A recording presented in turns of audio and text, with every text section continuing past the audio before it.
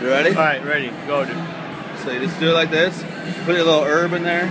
Yeah, right. And then just get like a good, like I said, like an inch or something like that. And then you can put it either, like say this way. That's like good. Or see how I have that one right there? Because I didn't need as much. You could do two like that. You could do two fully like on.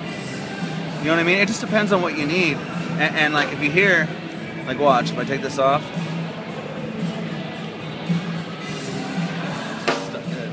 So you'll hear like the difference if you go.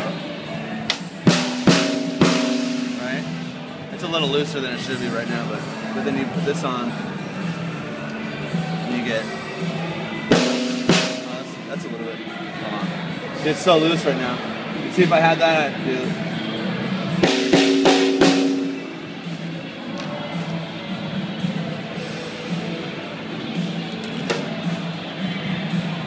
So two would work. You can see right now this is probably real loose. So, yeah.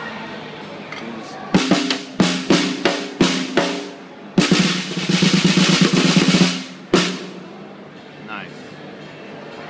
It is definitely a little looser and deeper, you know what I mean? Yeah. That's it, dude. Yeah. Alright.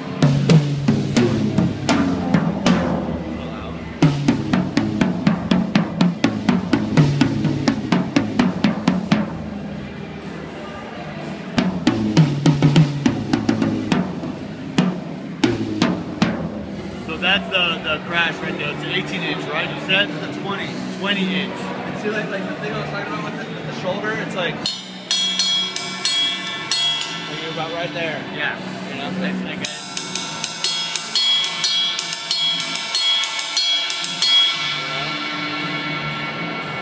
was talking about too, like the fatter shoulder of a stick. See how it's a little bit more, it's wider. Yeah.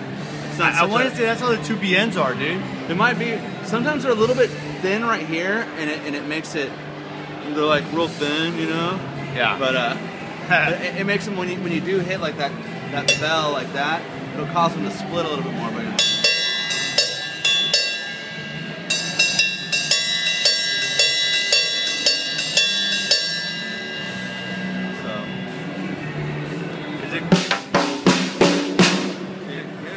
yeah, dude, it sounds a lot better, dude.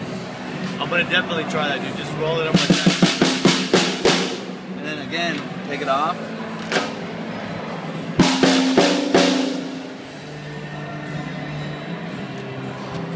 It's off. But yeah, I mean, any way that you got to do it. Like again, sometimes you don't need as much, and you just put them halfway on there. So however you got to do it.